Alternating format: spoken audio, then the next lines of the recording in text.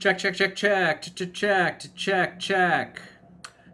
Hello and welcome to Inside Music, episode number 94. I'm your host, James Shotwell, and I've got a great conversation for you. I was actually hoping to get this episode out yesterday, October 20th, but I hit a few delays in that I lost my voice. And if you can tell, I'm still a little sick. I'm still all blocked up. It's gross. It's disgusting. Let's move on. My guest this week is Jennifer Bartlett, vocalist for the band Lokella. And if that name is not exactly ringing a bell to you, there's a good reason for that. As of today, October 21st, Lokella has officially released their debut EP, and it contains all the material that they've recorded to date, which means when I actually recorded this episode earlier this week, there was no music from Lokella, but the people in the band may ring some bells. Jennifer herself and her husband Evan were in a band called Fine Fine Titans, who broke up earlier this year after several years of rising through the alternative underground. Lokella is a little bit different, though it still maintains the edginess of Fine Fine Titans. It also explores the melodic and jazz elements present in modern rock and roll music. They're trying to do something a little bit different than most underground rock bands, and I really like it, and I think you're going to too. So in this episode, I'm going to talk to Jennifer about the end of their last band, the beginning of this one, and everything in between. We're going to get into her history, the Michigan music scene, and where she hopes to go in the future. You know, Lokella is kind of a passion project that they purposely kept quiet until the very last minute. The band was only announced a couple of weeks ago, and as I already mentioned, they didn't put any music out until they released their entire EP all at once. And they've actually also chosen to release a visual EP, which means there's a video for all 4 songs, and they're all strung together in one long 20-minute clip that you can find on YouTube as soon as you listen to this podcast. But I would prefer that you wait until after the podcast is over to check it out. It's good, but the podcast, I think, might be better. And that's just my opinion. I mean, it's a great, I hope that this is good. You know what I mean. Anyways, so that's what happened on the show this week, and it almost didn't happen. I actually had someone else scheduled to be on episode 94, and they had to drop out due to a bus fire. Maybe you can figure out who that band is, but they're going to be on the show next week. So for now, we're going to do a little bit of a discovery episode.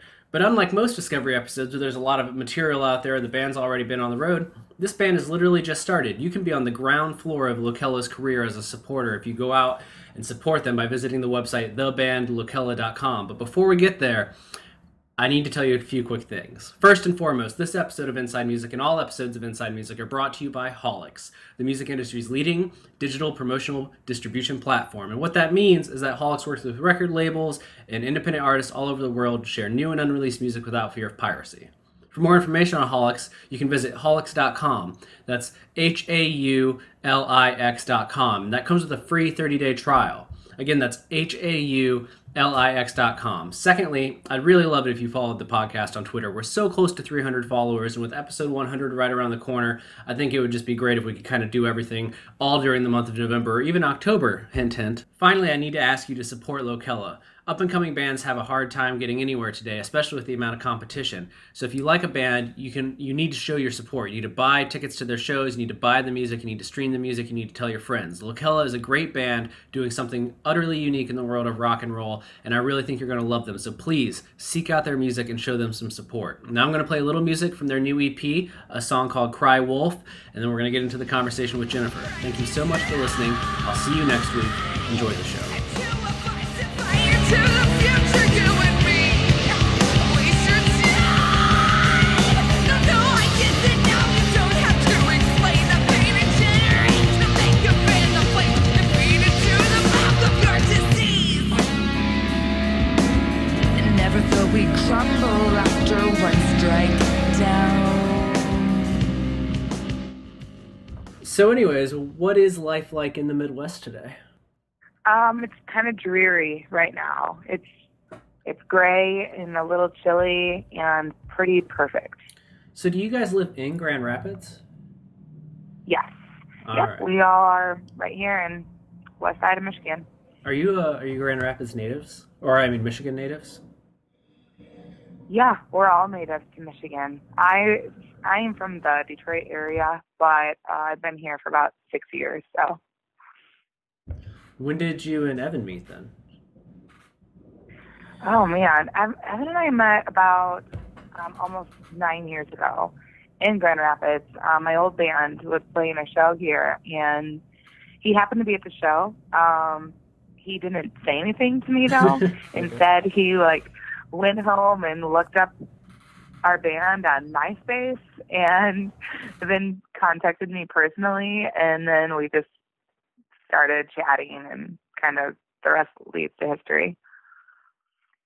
No, no, it's okay. This is a show all about detailing history, so it's fine. We're gonna get into the nitty gritty of it. So I guess maybe the better place to start is your own history in music, because like you and I didn't meet until Fine Fine Titans was like well underway, and I know that that's not like your origin story in music. So maybe we should go back a little bit further and like when did you start like playing in bands or writing music? Like where did that begin, and then how did we get, I guess, at least up until this new band kind of started to take shape? So where did it begin?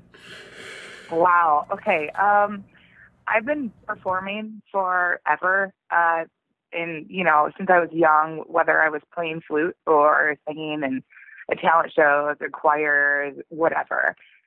Wasn't until college where I started playing in a band, or singing, I should say, singing in a band. And I was just thinking about this yesterday, actually. When I went to Western Michigan, my friends and I had this little cover band, and we would only play for parties. And we didn't even have a name for the band. We just got together and we covered, like Incubus and Foo Fighters, Blur, Head Automatica.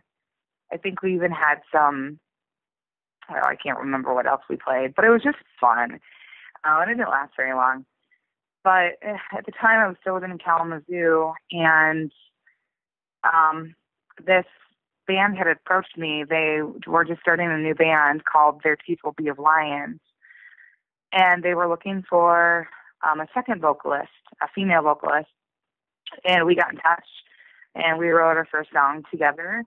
And I was with them for, I don't know, a year and a half or so. And when we were playing out, that's when I had met Evan, and he had previously been in a few other bands in Grand Rapids.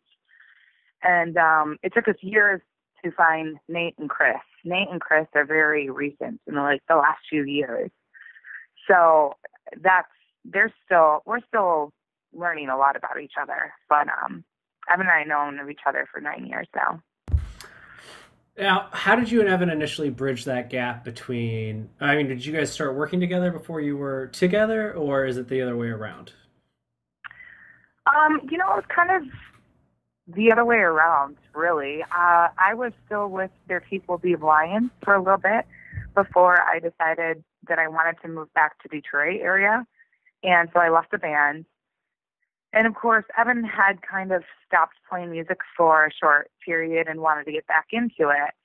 And so we were like, well, why don't we just play music together? And that was part of the reason we moved back to Detroit, was to start something new out there. Well, we didn't really get involved with any of the local musicians out there at all. We were having a really hard time doing so. And so we moved back to Grand Rapids because we still had a lot of connections here. And then once we did, I mean, we were already 3 years down the line at that point, being together. And then we finally found some other musicians in the area, started Fine Fine Titans, did that for 5 years, almost 6 years. And it was like so many members coming and going. And Evan and I learned a lot about being in a band together with other people while we were together. And it was just huge learning curve. And at times we were like, why are we doing this together? This is maybe a little crazy. We're maybe a little crazy for doing this. But at the end of the day, we worked pretty well together. I don't know. Now it's really easy to kind of separate the music from the relationship and really not make things weird when we're in a band together and when there are other people around.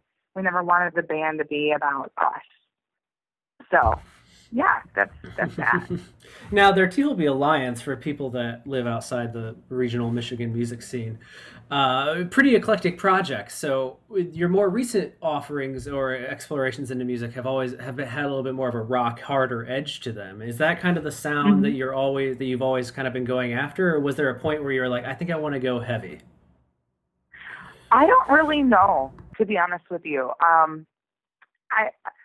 I think Evan has a lot to do with that. I grew up really listening to, on one hand, my dad was really into classic rock, so I was also into classic rock. And my mom was really into jazz music, and I listened to a lot of R&B. I loved R&B growing up. That was like my calling. Well, so I thought. So I thought that was my calling. But at the same time, I was really always drawn into more alternative music. And so when like the MySpace era came around and a lot of these post-hardcore bands were coming into play, it was cool for me because I found that alternative rock plus more of some soulful, jazzy influences when it came to vocals.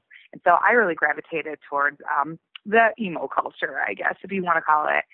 And Evan was really into much heavier music, a lot more metal and things like that. And I was never really a huge metal fan, even though I appreciate a lot of it. So coming together, it just kind of was like, oh, well, this is the collaborative. No, I like that. Yeah. And coming from, especially West Michigan in particular, but Michigan music scene in general, like heavy is kind of a thing. Like most of our biggest exports in the last decade as like musically have been heavier bands. Even like a lot of Speed has like an edge to it, but I think more of like Still Remains is one of the bigger bands that we've kind of produced, or we know as Romans. So I guess it probably helps to play into that a little bit, at least in terms of getting yourself out there. Absolutely. Yeah. And it was, I guess at first with our old band, at the time we were heavily influenced by Every Time I Die. That was something that was pretty much on constant rotation for us. And so it kind of just seeped into our brains and just happened to, I don't know, influence us in certain ways. But Glassjaw and Deftones will always be also two huge influences for us. And those are constantly playing as well. So that really, I think, set in stone for us as well, just because we loved it and it spoke to us. And I don't know, I guess you kind of, when you really bury yourself in something, you're going to be influenced by it, no matter what you do. Now, a lot of people probably heard of you through Fine Fine Titans, your last project that you guys had there for a while, and then that kind of died. Was it earlier this year, or was that last year? Yeah. Earlier this year. It was this year. Yeah, because we saw each other this year when you guys were still together. Yeah, and we were on tour in April. Anyway, I'm not kidding. The minute we got home, we were like, wow, that was a great run. We had a lot of fun. Let's move on. Yeah, okay, so that's like, yeah, so I guess maybe that's where we should kind of move to, because that's how we get into what we're here to promote and talk about today. But so what was going on then? Because I saw you guys like the second to last day of that tour in Pennsylvania. We were all together. It was a great show, went really well. So when you get back home, what changed, or what was changing for you guys where it kind of felt like it was time to put that to rest? It had been in the works for a little while. Really for the last year or so with Fine Fine Titans. Evan and I had really just, we're trying to figure out whether we should push for Fine Fine Titans or we should move on. And we were kind of split down the middle. Evan checked out way earlier than I did, mentally and emotionally. He just wasn't feeling connected to the music anymore. I was maybe more so, I was always really connected to the songs, but more so connected to the amount of work that we had put in the last 5 years. I mean, it really was such an important project to both of us. And I was having a hard time letting it go.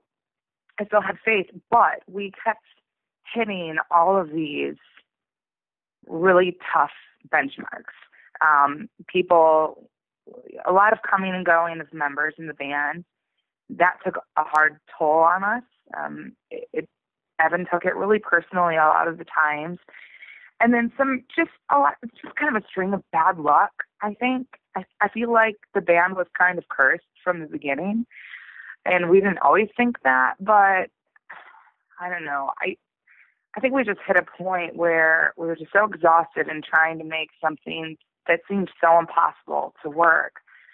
We had a lot of really great opportunities, and we're thankful for a lot of that, for those opportunities. But it just got exhausting, and it kind of, you know, we didn't want it to be about us, and we wanted it to be about the band. And so, you know, Nate, the drummer, he had been helping us out in Fine Fine Titans for the last year. He hadn't written on any of the albums, but we really hit our groove when he entered the band, and we really loved playing with him. We loved being around him and hanging out with him. His energy, his drive, his talent, we just really liked him, and we wanted him to have more of a part instead of just kind of being like a fill-in. And so we're like, let's start something new with you. And then right before we left for tour with Fine Fine Titans in April, Chris on guitar, he messaged us. We had played with him in his previous band, Romance for Ransom, a few months back, and he messaged us and said, you know, my band just broke up. I've always really liked what you guys are doing. You guys just seem really cool. You know, we should like hook up. We should jam, whatever. We kind of like left him in the dust for a little bit, and I was like, you know, we're still trying to figure things out. Let me get back to you. We would like to set something up, but we're really not sure what's going to go on. So as soon as we got back from tour, I was like, okay, we need a few weeks. We need to kind of mourn this and kind of let this go for a minute. But let's hook up in a few weeks. And then we did. And I felt like as soon as we had everyone together in a new mindset to write together, it felt like a weight had lifted. And we were just, I don't know, those guys started cranking out tunes like it was nobody's business. Their chemistry was really incredible. And there was the best part about it, which we had a problem with a few members in their past bands, was that there was no ego involved. It was really just, we're going to sit down, we're going to play some music. I like that. So it was beautiful. Yeah, it was really pretty. Pretty. Sure, that's not what those guys want to hear, but it was. It was beautiful, the way that it just kind of shaped. I want to touch on the Fine Fine Titans thing for a little bit more, just because I'm curious about that arc and the walls you kind of hit. Because my buddy Eric Morgan used to write a column where he would talk about the struggles that his sign band, A Hero of Fake, had when they were together, and he used to refer to this thing called the $200 hump that he said was like this mountain for up and coming bands and kind of that harder rock vein, where it's like you can do so much, but getting to a point where you're actually bringing in more money every time you go out, or you're producing, you know, at the end of the year you have more to show than you did the year prior. That seems to be like this impossible thing that kind of kills bands. Is that still kind of accurate? Like you kind of hit this point where it's like, okay, more people know, but we've kind of plateaued in terms of like this business that we have. Yeah, I would say that factors into it. You know, it's funny because money for Evan and I, when it came to the band, wasn't something we talked about very often. We have our full-time jobs, and so we're not making music to support ourselves. In the likelihood that we were able to, that would be amazing, but that always seems like such a lofty goal. So when we had some past members come in and expect to be paid a certain amount for shows, or to be paid at all, or to see money coming in, or not have to invest at all in things like music videos, or I don't know, a band van, or it was no problem buying gear, but they didn't want to invest in anything else, and so money was an issue for a lot of other people, which is, we understand, because you have to make a living, and not everyone is in a position that Evan and I are in with our jobs where we can make it work. But the money, maybe not so much. We didn't get to play as many shows as we would have liked to with Fine Fine Titans, because we had so many people coming and going. It felt like we were always having to find fill-ins. And so we'd have to teach the music all over again from square one. We toured infrequently because we never could find people who were able to give up a week or two and invest in the project, because maybe it didn't feel personal to them, I don't know, we just never got to play as much as we really wanted to and should have. And so I think that ultimately led to a lot of frustration and resentment as well, because we felt stifled, because we had all this music that we couldn't even perform. So I think that had more to do with it than the money, but I mean, it all plays a part. It all plays together. Definitely. So I'm curious about, you guys get back and things kind of start to come together pretty naturally, but you made a conscious decision to kind of keep details on the public front, like at a bare minimum, even that you guys were doing anything, let alone that you had some new projects in the works. So I guess my first question there would be like, what was the motivation between, all right, let's just not say anything until we're certain that this is going to go somewhere, and then how did you know it was time to kind of go public with what you had been working on? Well, we kept it really quiet, mostly at first because we didn't know when we were going to be ready. And we didn't, as soon as you say, especially when you just, called your band on hiatus, and people want to know. They want to know constantly, like, so what are you guys doing? When is there going to be new music? Are you going to play a show soon? Are you going to put something out? And we still did kind of get a little bit of those questions. I have a lot of clients who follow me on social media and love to hear about my personal life. And so at the salon, I'm always being asked, what's going on with you guys? I see they might see a picture of us jamming in our basement or something, and they think it's Fine Titans, or who knows what. They don't know what's going on. And I always said, oh, we're just hanging out. We're just jamming, because we really didn't know. We didn't know when we were going to be ready. As soon as we got our demos done and we were able to book studio time to record drums, we were like, okay, let's do this. Evan had just kind of built his own studio in our house, and he really wanted to take a stab at recording us, everything but the drums. Because we don't have a room for it or any of the tools really we needed. And so that was also another thing where he was like, I don't know how long it's going to take me to get the hang of this. Or we're going to, I don't know when we're going to be able to put this out. Well, things kind of progressed really quickly. And we, at some point, I don't know when or exactly how this happened, we were booked on Sold Out Fest. And so once that happened, we're like, okay, that's in the end of October. We should probably have something out by then. And I was so gung-ho about making it a visual EP, because I just love music videos. I'm obsessed with music videos, and I always have been.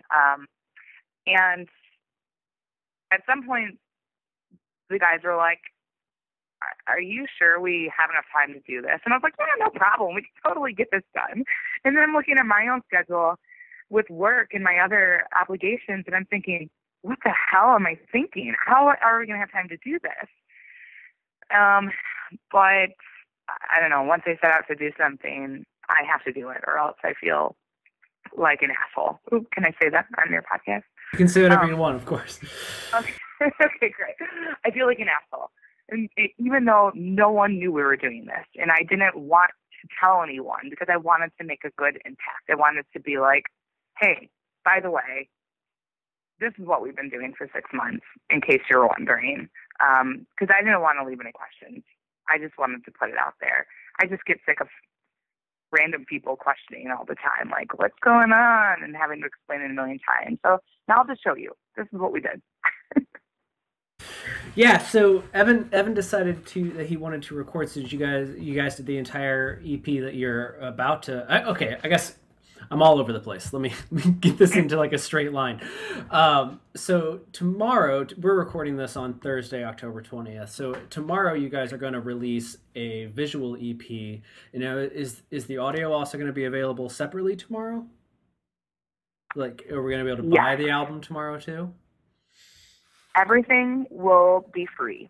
Oh, okay. yeah, it is. I mean, that's another reason we're kind of keeping this on the down low, because we want it to be free. And I mean, not saying that everything in the future will be free and people will be able to donate if they'd like, but this one will be free. And yes, it will be available MP3 as well. And we'll have that all up on our website. And I already forgot the other part of the question. Sorry.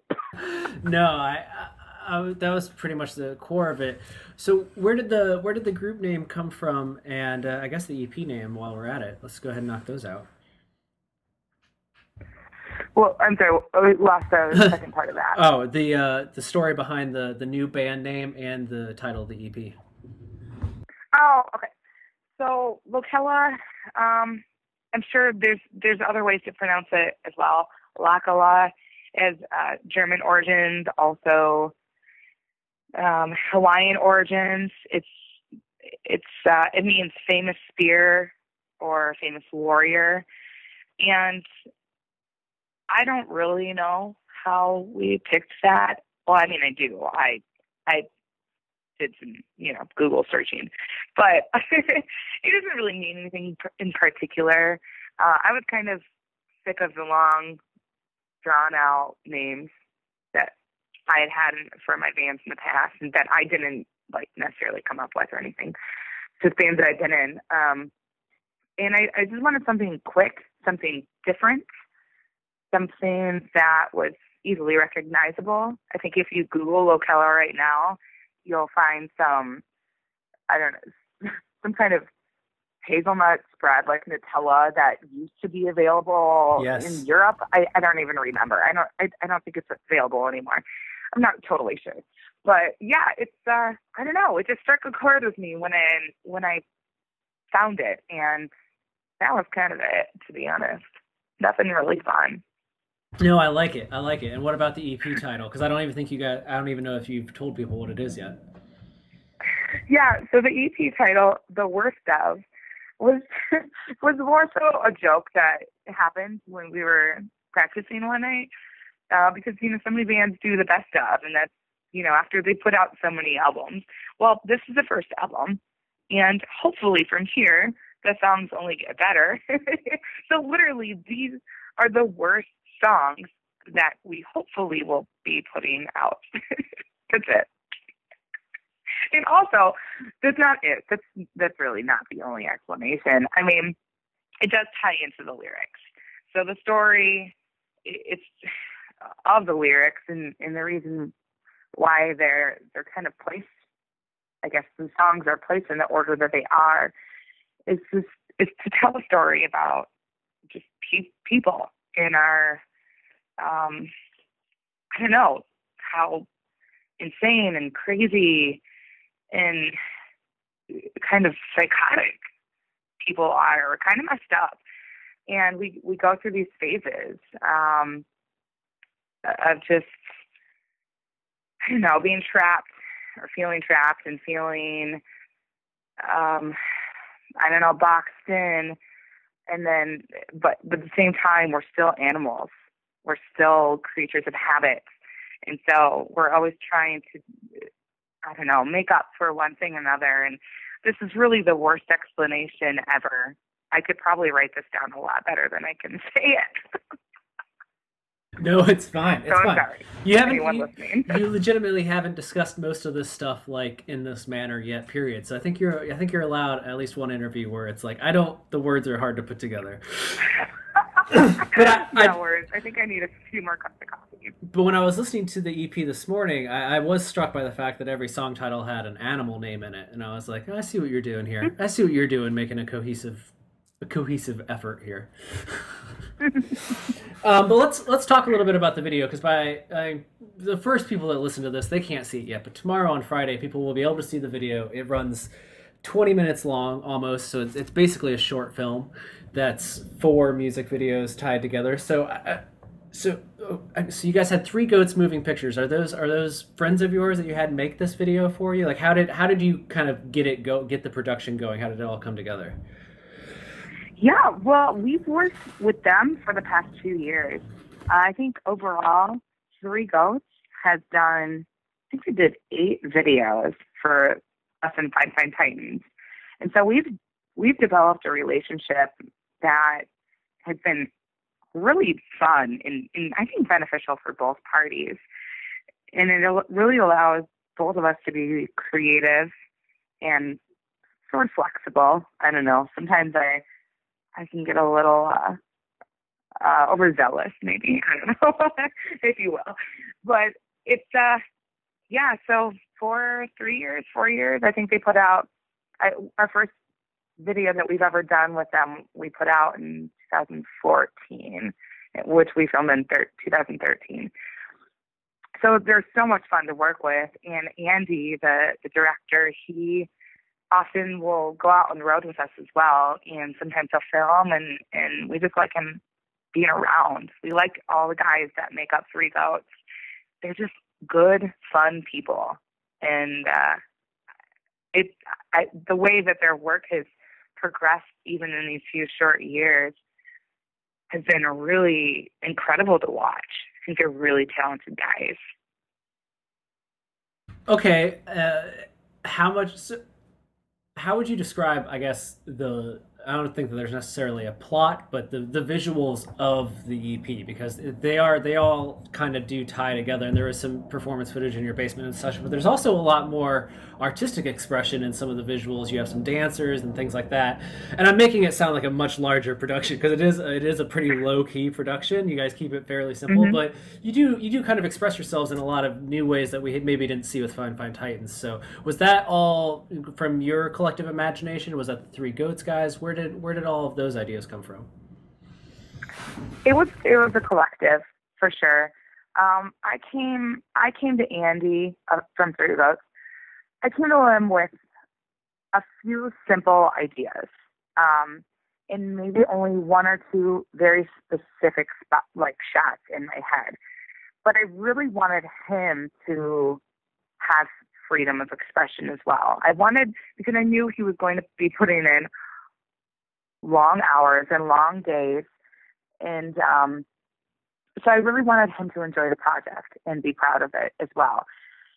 So yeah, I came to him and we had a meeting, and I explained what each song was about, and we came up with like a sort of a mood for each song, whether it be like a color or a simple concept. And we said, okay, well, let's find some locations for these places to reflect that mood. And we didn't really have a lot of time or budget for actors. And I mean, time was really the hard part. Time was the hardest thing to find for this project. We had some really, really late nights. The dancer in Cry Wolf, she is part of the burlesque troupe that I'm in. And so the minute I came to her and I said, hey, do you want to be in this video? She said, yes, absolutely. She's like, no questions asked. Yes, I will do this. She stayed with us at the studio until like 3 a.m.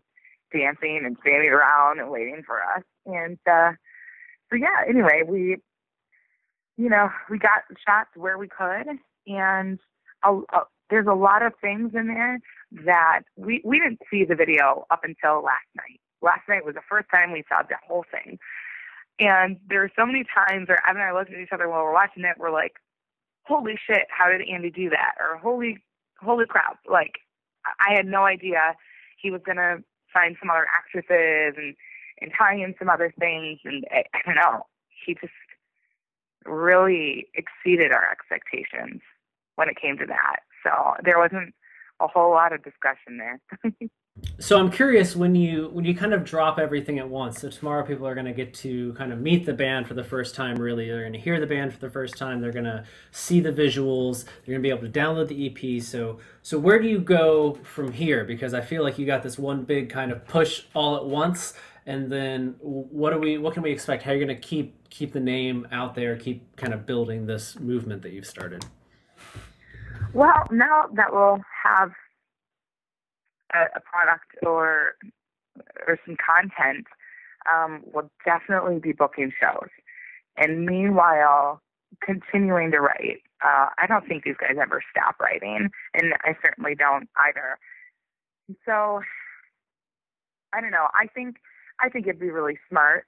I think we all agree that it would be really smart to continuously put out EPs at a quicker rate, even though an LP would be great. But I don't know. I kind of like sticking to like a mood or a style for each EP and just kind of seeing how we progress instead of taking a year or two to write and record a full length. I think it allows us for more creative freedom as well. And who knows? I really hope that we can book some tours in the coming year and just seeing how far we can take this. And who knows? It might not go anywhere at all, and that's fine, because at the end of the day, we just want to be happy with whatever we are putting out into the world. Do you think you'll keep doing the home recording angle? Is that Evan got the bug now? Is this going to stay the way you guys do, at least for now, produce records? We go back and forth. He definitely will still be recording. But I think he had a few weeks where he was just working around the clock, working his full-time job, taking freelance from other clients, and working on mixing this while learning. He's learning his new tools. He's learning a lot about the process. And it was stressful. It was really stressful for him, even though he loved it. And, he's hypercritical of himself, of course, but we all are so happy with what he did. So I don't know. It's hard to say. I think we'll cross that bridge when we get there, but I don't see him hanging up the towel anytime soon. I think he would like to keep doing this for as long as he can.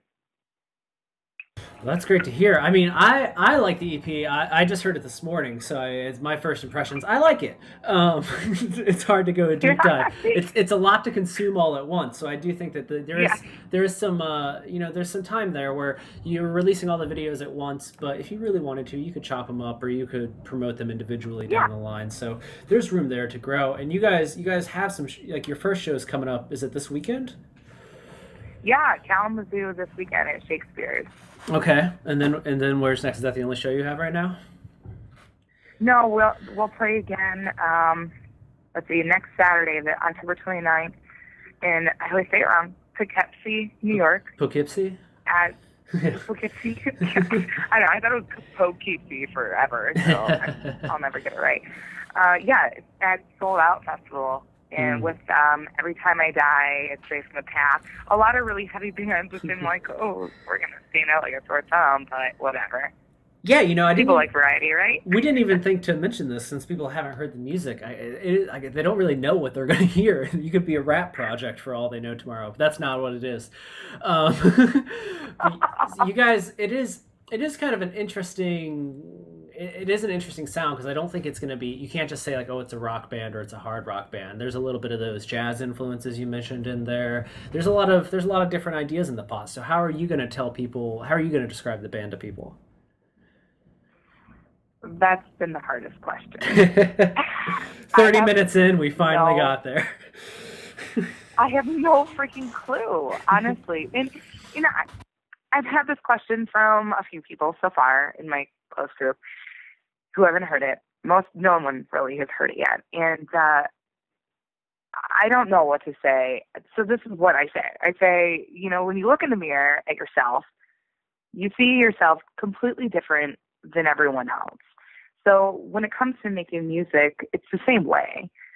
You're really hypercritical. You might be zoning in on parts that really focus on things that no one else will notice.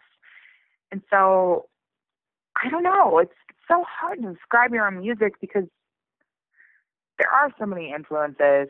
I guess it does. It's rock. It's rock. I don't know. Rock is whatever you say it is, so that works. It's rock. It is rock. But there's like I said, there's elements of jazz. There are some melodic moments. There are some heavier things. I think anyone that likes rock should give it a try. I mean, it seems generic, but like just swing for the fences and you'll find your audience. Your niche will develop itself.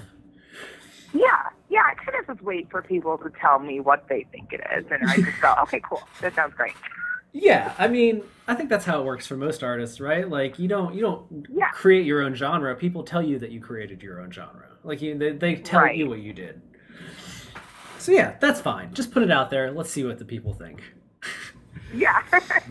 Okay, so where? We should have had Oh, go ahead. No, you go ahead. You go ahead. I was. We actually joked about creating like a focus group and just having them sit down and to tell us their thoughts, like not necessarily if they like it or not, because I really could care less if people like it. I just want to know what it sounds like to them, like what kind of genre, like what does this taste like? No, I'm just kidding. I don't know. No, I like that. I know it's not that ridiculous. I don't think that at all, because I know that major labels do that kind of thing all the time. When they have a new pop star or someone they're trying to develop and they want to know what the size of the market is, they do focus groups. That's how you do it. You're just doing it all at once in the public eye for everyone. Yeah, no big deal. No big deal. No pressure. No pressure. If you're happy with it, that's all that matters. The rest is just icing on the cake. Exactly. So where can people keep up with the band, because it's brand new and I'm sure you guys are going to be working uphill to build followers. So where do we go to find everything? Where do people go these days? Like Snapchat? I don't know. Definitely Facebook. Facebook is pretty much the easiest right now. We do have a Twitter and an Instagram. I can create a Snapchat. I just haven't done it. It's so hard for me to jump on that bandwagon. Yeah, it's a commitment. But, yeah, we'll be on all the social media platforms, but I'll probably keep Facebook updated most regularly, and Instagram, because I'm pretty much the one on social media the most. So if the guys want to help with the other one, they're welcome to do so. But yeah, the band Lokella, all of the social medias.